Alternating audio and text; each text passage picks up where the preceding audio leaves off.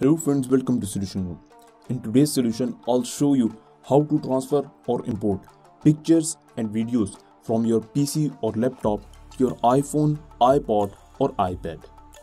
There are 2 to 3 methods to transfer pictures and videos, but today I'll show you just one, and it's called sync through iTunes method. So to use this method, you have to download and install iTunes in your PC or laptop. I already showed in my previous video that how to download and install it. You can find the link of the video in description. Coming back to the topic, and first of all I'll show you some pictures which I'm going to transfer in my iPhone. So these are the pictures which will be transferred in my iPhone. I'll also show you my iPhone so you can see that there is no pictures or video in my iPhone. You can see it's empty. To transfer the data, first of all, connect your iPhone to your system. You can see my iPhone is now connected. Now open up the iTunes which you have installed in your system. You can see it's showing my iPhone connected. Click on it to open. Now go to Photos tab. After that, you will see Sync Photos option. Click on it to allow. Now go to your pictures or videos folder location which you have to transfer. My folder is on my desktop, so I'll go to the desktop. So choose folder, desktop, pictures and select folder.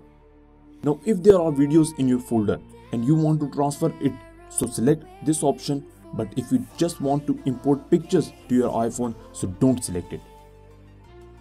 Now apply, remove and sync. It will not affect your already existing photos or videos or any other form of data in your iPhone.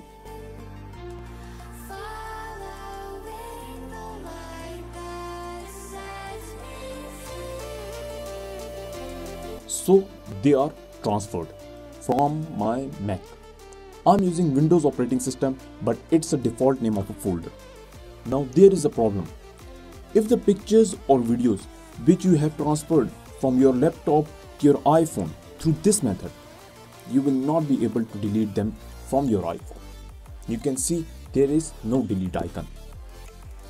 So if you want to import more pictures with these pictures, simply repeat this method and select multiple folders. But if you want to delete all of the pictures from your iPhone that are transferred from your system, you have to create an empty folder on your desktop and using the same method again, but now you will select that empty folder.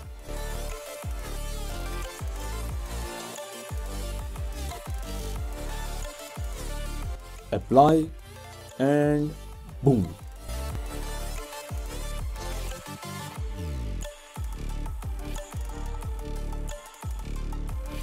So you can see they are removed. So if you think this method is difficult, I have more methods to transfer pictures and video. I'll try to make videos on them too. Hope you like the video. Don't forget to subscribe.